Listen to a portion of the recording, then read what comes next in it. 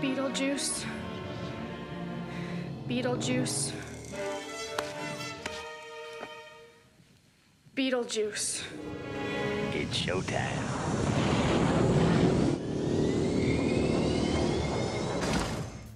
First, we're going to start out by making your marbled cupcakes. You're going to be needing a white cake mix and just simply follow the directions on the back of the box. Once you have combined everything together, you're going to set this aside and you're going to do the same thing to your chocolate cake mix.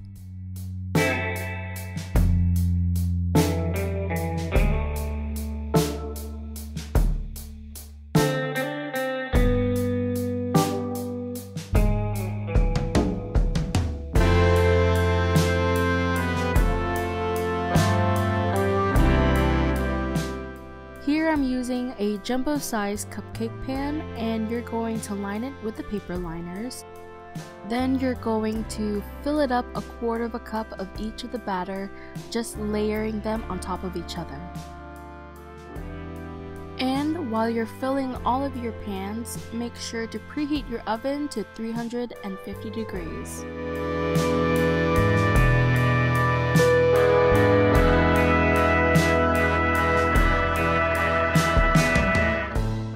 Once you have filled each section almost to the top, you're going to take a barbecue stick and swirl it around. This will create the marbled look. Try not to play around with it too much or else you'll lose some of the design and you're going to end up mixing the batters together. So just probably count to 6 or 7 and just stop there, then move on to the next cupcake.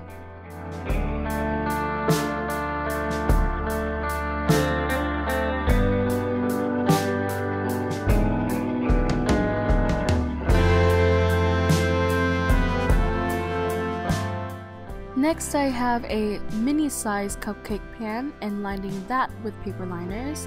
I'm going to do the exact same thing, layering my batter.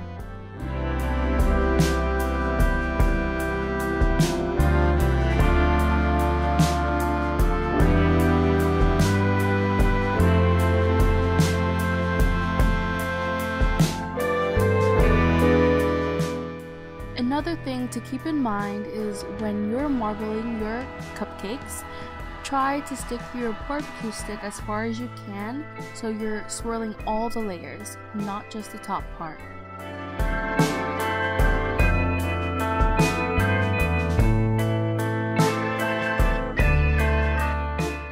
Now that you're ready to bake them at 350 degrees and however long it says on the box. Then you're going to let them cool for about 10 minutes before decorating.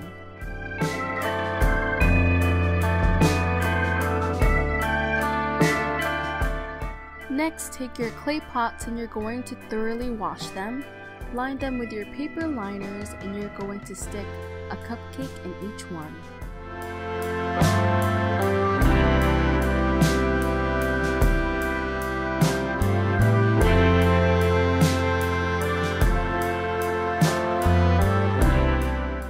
Now you're going to take yellow icing and spread it on top of the cupcake.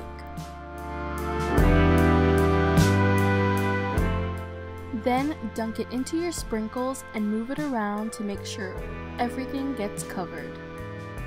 Once you have done this to all of your cupcakes, now we can move on to the most fun part. Here I'm just kneading polymer clay in my hands and rolling it into a log.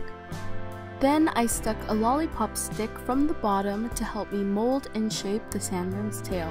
You can definitely use marzipan, which is edible, but I chose it to do it this way so that I can use the figurines over and over again. Continue making different sizes of the sandworm's tail, and you're going to be needing 2 for each of the small cupcakes and 3 for the bigger cupcakes. You're going to stick a lollipop stick in each of them to make sure that they fit right in, because you'll be using the lollipop sticks to stick in your cupcake. Place them all on a baking sheet and bake them for 200 degrees for 30 minutes. Let them completely cool and they should have hardened like this. Set all of these aside and we're going to make the sandworm's head. First, roll your clay into a log, making sure that one end is bigger than the other, then curve and mold it to shape it like the head. Then take the back of a knife and you're going to split the clay right down the middle. This will be the sandworm's mouth, and try molding and shaping it as close as you can to the one in the movie.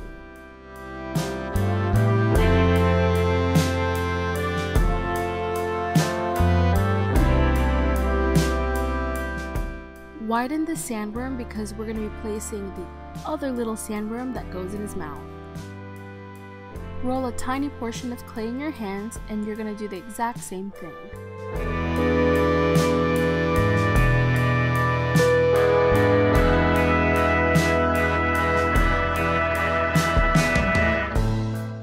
Once you're done molding the little guy, you're going to place it inside the bigger sandworm's mouth.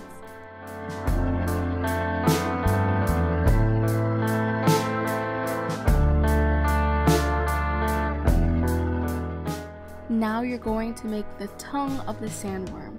Roll a clay into a log and you're going to curl it like a tongue.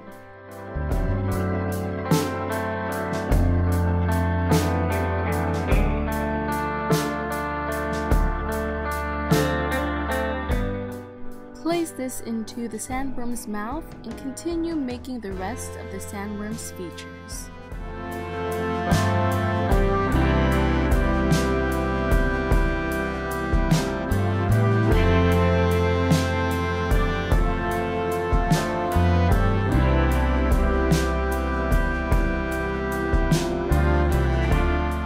To make sure that I have all the details of the sandworm, I just temporarily remove the smaller sandworm, and here I'm just placing a rolled out log around the mouth of the bigger sandworm.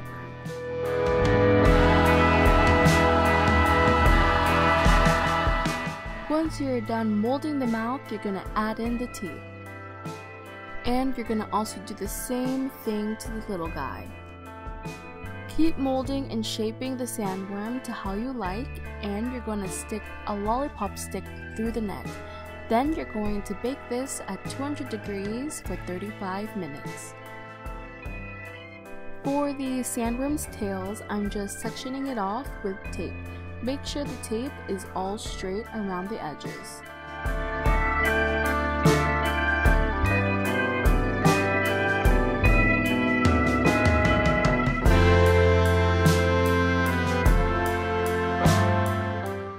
Now stick the lollipop stick back in and you're going to paint the open sections black.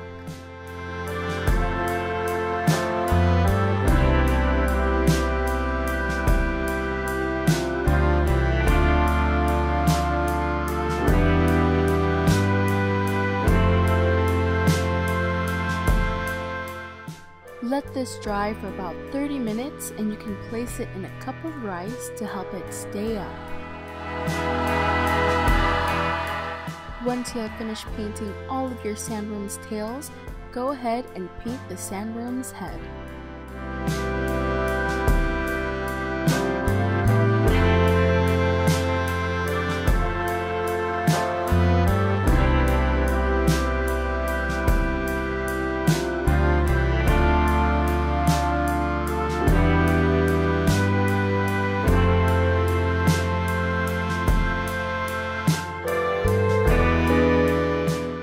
Now that your sandworm has fully come to life, go ahead and place them into your cupcakes.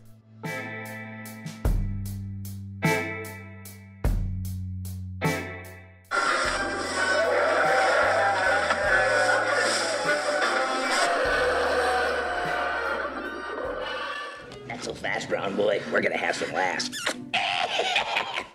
Thank you guys so much for watching. Don't forget to check out fashionclub.com for more DIY tutorials, and also don't forget to subscribe to my channel.